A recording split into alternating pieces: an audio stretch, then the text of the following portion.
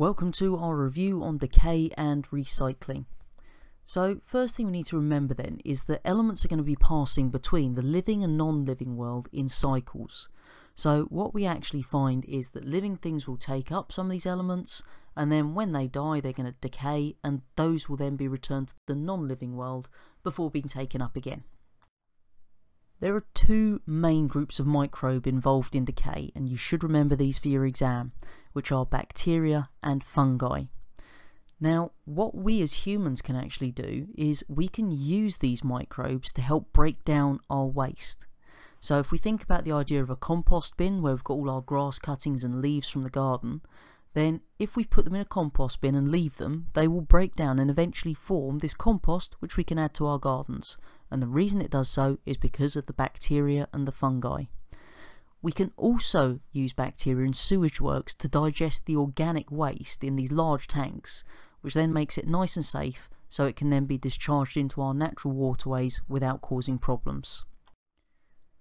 What we'll find is we can increase the rate at which decay happens if we have a warmer temperature, and the reason behind that is the microbes will be respiring, growing and reproducing faster. If we've got more oxygen available, then we'll see faster decay because the microbes can respire, grow and reproduce faster. And finally, if our conditions are moist, then those same microbes are going to be growing faster and reproducing more. What we find is we've got these two main groups of decay organism.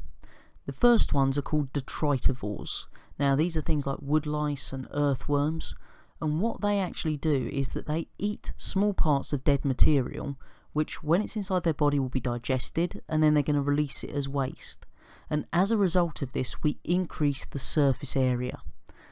Now the second type of organism are the decomposers, which are our bacteria and fungi, and they chemically break down that dead material to release ammonium compounds back into the soil.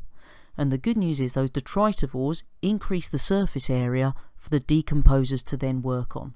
So they work together to break down all of this waste material. We have this term called a saprophyte. Now most decomposers are these saprophytes, and the way that they're actually going to be feeding is slightly different.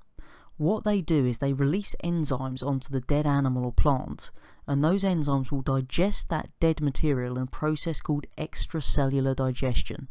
That just means digestion happening outside of cells. Once those chemicals have then been digested, that decomposer will absorb those chemicals, and that's what we mean by saprotrophic feeding, is just using these enzymes to secrete onto the dead material and then absorbing the digested materials that result from that.